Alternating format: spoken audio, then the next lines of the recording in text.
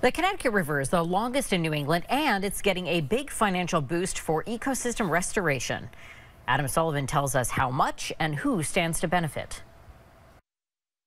It is an $11.5 million award to the Connecticut River Conservancy, which is the largest in the organization's 72-year history.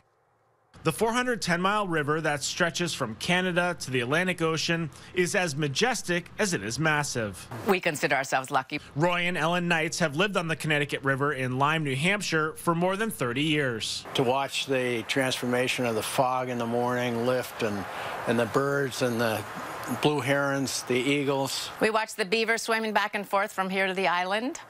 I caught a snapping turtle running across our lawn. And work is underway to make sure the river's natural beauty is protected.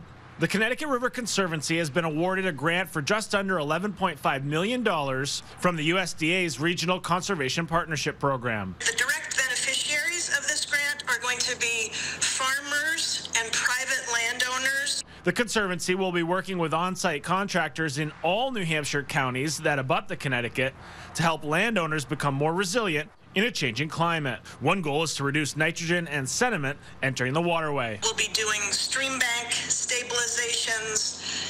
We'll be doing forest management planning, removing obsolete dams and culverts, and planting riparian areas with native trees and shrubs. The organization is dedicated to clean water and healthy habitats. That's something this couple has a personal stake in as well. Certainly, it's great that they got it, and it was designated as one of the, I guess, 12 scenic rivers in the United States.